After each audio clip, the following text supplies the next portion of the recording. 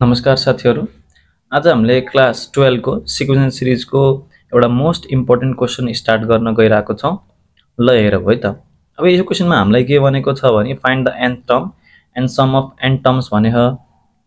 ल Sn equals to 2 + 4 + 8 + 14 + 22 plus लास्टमा हाम्रो कति आउँछ त nth टर्म अथवा tn मानौं न है, tn मानौं। ल अब यही Sn लाई हामीले एउटा टर्म छोडेर भनेपछि 4 को तल 2, 8 को तल 4, 14 को तल 8, 22 को तल 14 प्लस डट डट गरेर सेकेन्ड लास्ट कति हुन्छ हाम्रो टर्म tn - 1 अनि लास्ट कति हुन्छ त tn हुन्छ।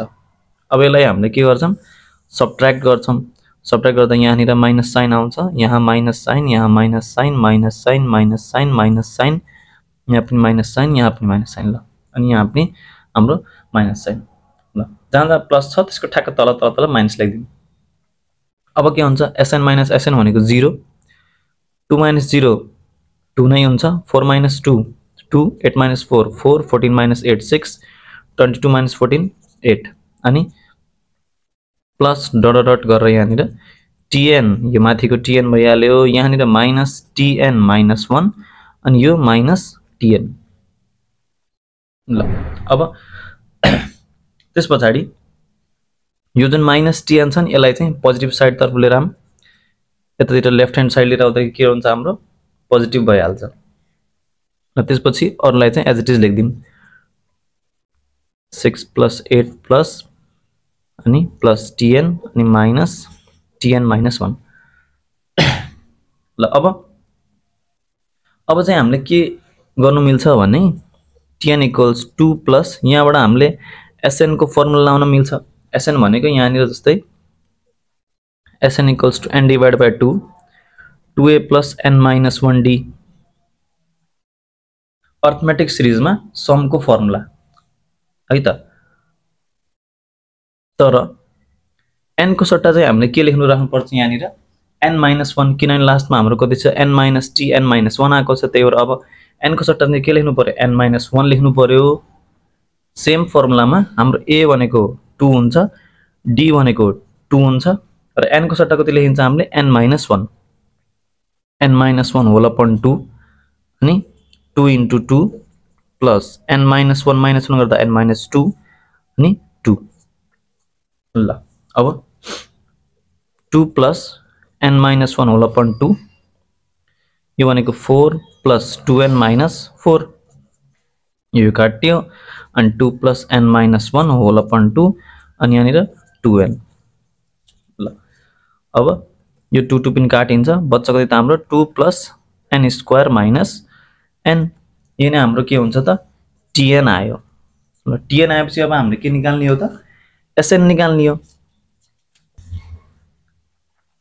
ल अब Sn भनेको हामीले कसरी निकाल्न मिल्छ भने Sn भनेकै के हो त Sn equals to summation tn हो हैन। ल Sn इक्वल्स टु यो भनेर हामीले कति लेख्न मिल्छ यसलाई summation 2 plus n square minus n। यो भनेको summation 2 plus summation n square अनि माइनस समेसन n।